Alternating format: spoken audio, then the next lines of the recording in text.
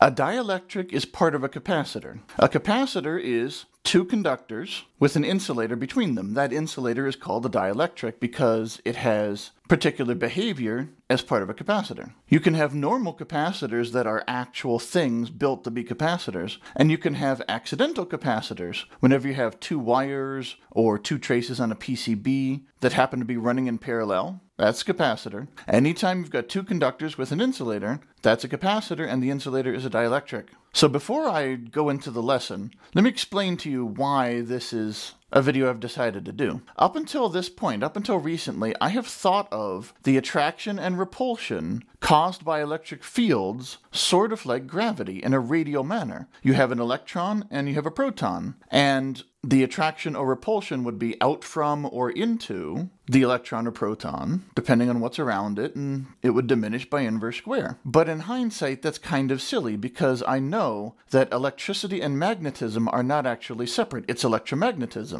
And that's not how magnetism behaves. The lines of force for a magnet, if you ever see them drawn, actually curve around and they diminish as you go away from the magnet, but they curve around from pole to pole. It's not just between them. And as it turns out, that's true for electric fields as well. So the dielectric of a capacitor is not just between the conductors, but around them as well. Let me give you a quick demonstration. This is a capacitor. It is a large piece of wood with two pieces of copper tape, well, multiple pieces, but two copper tape lines just stuck onto the wood. And they're reasonably close to each other. There's no thickness there. The copper tape is very thin. But if you can maybe see, it's just two lines of copper tape. I actually soldered on wires onto the copper tape. I'm going to pull this off later and reuse this wood. But that's right, you can solder onto copper tape because even though my soldering iron runs at 700 degrees Fahrenheit, solder only melts at 400 and copper melts at over 1,000. So, you know, the wood is going to be damaged before the copper is going to melt. And my soldering iron probably couldn't even manage to melt the copper. So, yeah, I just soldered some wires onto the copper tape. I'm in love with copper tape and aluminum foil. So many projects. But anyway, this is a capacitor. I measured it with my oscilloscope. It's about 90 picofarads. A picofarad is very small, but like I said before,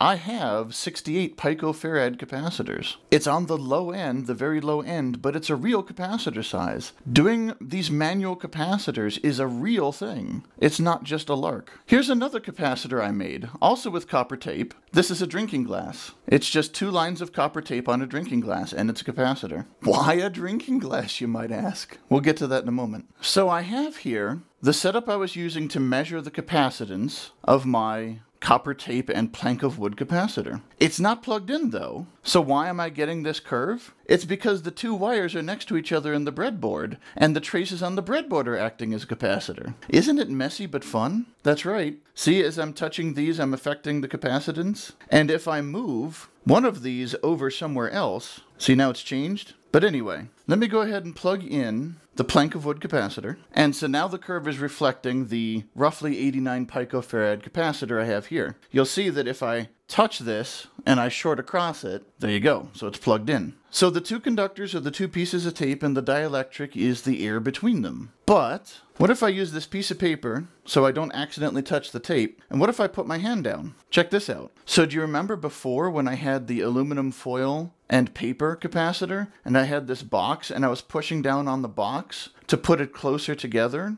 so that the dielectric, the piece of paper, was narrower? That's not working now because it's just two pieces of copper tape. They're already flat.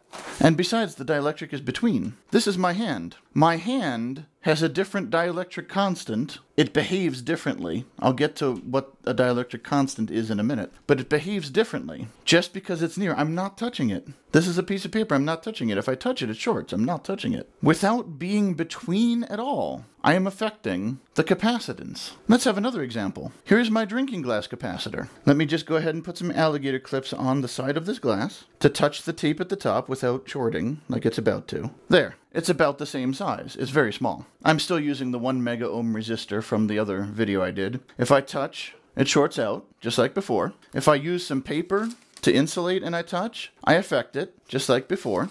But hopefully now you figured out why I did a drinking glass. So I am going to pause the oscilloscope so that now no matter what's going on, it's just keeping the last thing it read on the screen. Here, just to be sure, let me unpause and pause again in case I wiggled it. So now it's frozen. I'm not going to move the clips, I'm not going to move the glass, I'm not moving anything. This is science. Control your variables. Literally the only thing I'm doing is I'm going to pour water in there. I'm going to pour water in this glass. The copper tape is on the outside of the glass, obviously. And of course, I'm also not pouring so much water that it reaches the clips, because it only goes to there. But now, I'm going to zoom in on the oscilloscope. Here's the top of my capacitance curve, the low-pass filter. My oscilloscope is still paused. I am now going to unpause the oscilloscope. As a reminder, I have done nothing but put water in the glass. I have not even moved the glass. When I unpause, it changed. It changed ever so slightly. And the reason it changed slightly is because this is a really crappy capacitor. But it changed. Let me go ahead and do that again. I will pour the water out of the glass. The glass is now empty. You know, it's a little wet, of course, but it's empty. So now I'm going to pause the oscilloscope. I'm going to pour the water into the drinking glass with the capacitor. Watch very, very closely as I unpause. Do you see it move? Isn't that amazing? Because that's amazing. In order to explain what in the world is going on, it's time to draw on the board. The symbol for a capacitor reminds us how it is constructed. Two conductors with insulator between. If I were to draw a bar magnet with the north and south poles, very commonly you'll see the lines of force being drawn like this around the magnet,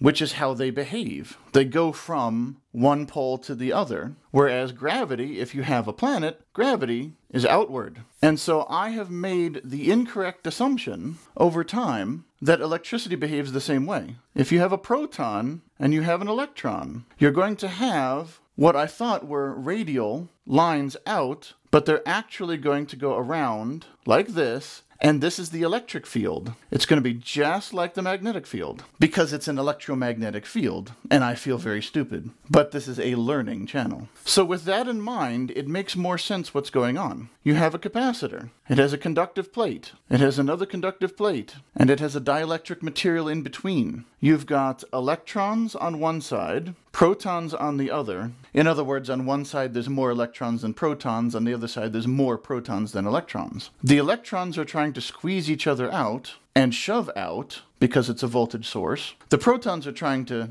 squeeze away from each other as well, but that doesn't matter because they're in the atoms and they don't move, but more importantly, they're trying to pull in. So they're trying to pull in. And these are very far apart, relatively speaking. You know, it goes along the wire and that didn't have much meaning on anything. But the capacitor also has the stickiness across the dielectric. This is the dielectric. And this is why a capacitor can keep its charge. And the lines of force sticking to each other are like that, and also like this. And this was the trick, why I didn't realize why this works. The further out you go from the actual plates, the less of an effect this has. But a capacitor absolutely is affected by nearby stuff. Because if you've got air here, and then you put something else like your hand, that's a different dielectric, which makes the capacitor behave differently. It changes the capacitance, which I'll explain how in a moment. But that's the trick. This effect is real, but very subtle. As you could see, the ones on my board, it was not changing very much. So you need some good circuitry or better built capacitors to really take advantage of it. But this is how we can do things like detect a hand near a touch button without any actual contact. Or make a liquid sensor, where there's liquid near a capacitor, but not actually touching. It's just a capacitor there and it senses the presence of liquid wirelessly. So now the final bit of the puzzle, a little math. The capacity of a capacitor is its capacitance. You may sense a theme here. Capacitance equals charge, coulombs, essentially number of electrons, per volt. If capacitance increases, but voltage stays the same, you need more electrons for the same voltage. In other words, the charge in a capacitor is its capacitance times the voltage on the capacitor. Here is a capacitor. Extra electrons here, not enough electrons here. The electrons are trying to shove their way out. The protons are trying to suck electrons in. And there is a mutual attraction between them. The actual voltage on a capacitor is the net effect, the balance between these. The electrons are trying to shove out, but they're also trying to pull themselves essentially towards the protons over here, the positive charge, because the positive charge ain't moving. As part of the wire, the protons don't move. So it's trying to attract them, and it ends up pulling itself like you're trying to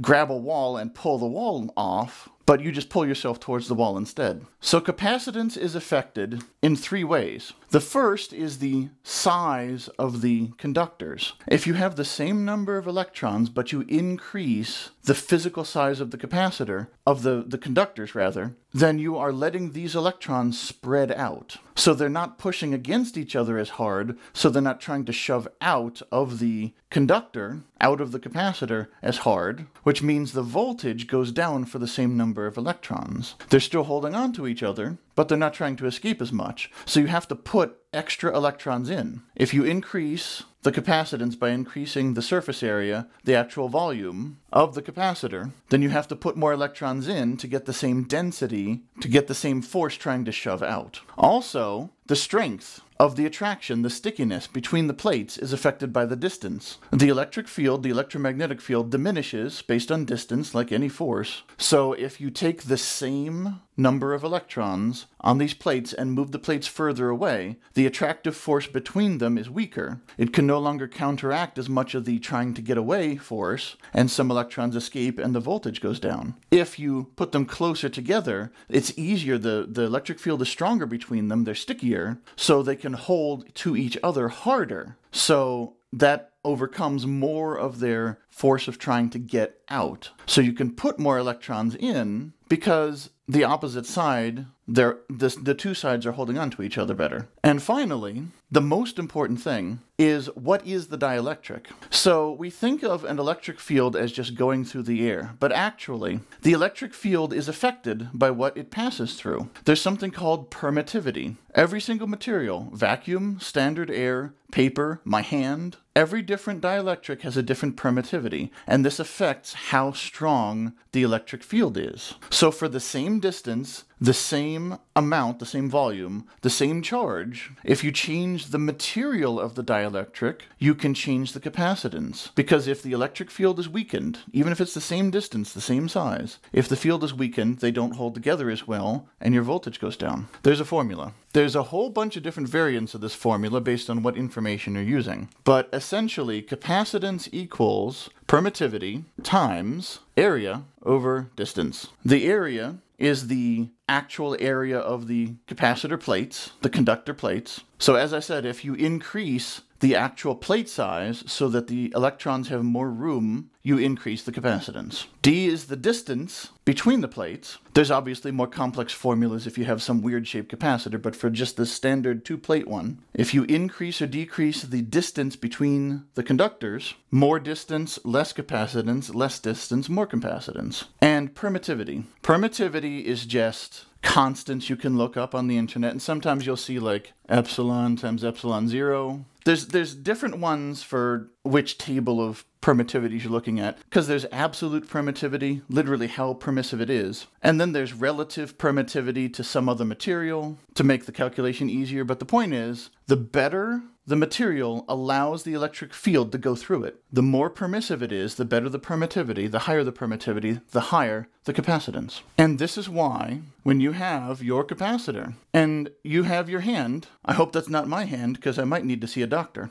Over here, these lines, see, nothing's affecting in here. This is the actual capacitor, nothing ever goes in there. But you have the electric field going out like this, and also through the hand. What happens is, your dielectric over here is the air and a hand, and over here it's just the air. Water has better permittivity than air. Remember the drinking glass, when I put water in, it increased the capacitance? Same here. The hand has some water in it. So by putting my hand nearby, some of the electric field is passing through a slightly better dielectric. It's allowing the electric field to propagate from here to here slightly better, which is slightly increasing the capacitance. If I put another hand over here, it would increase it again. That's the magic. That's the magic of having a fixed capacitor. You never touch it, you never change it. It's just what's nearby. The permittivity of the electric field that's not directly between can be detected when it changes, because the capacitance changes. I had it hooked up as a low-pass filter. Another common way to do it is you put it in an oscillator, which this is where all this came from. I'm trying to create touch sensors, and I'm trying to work on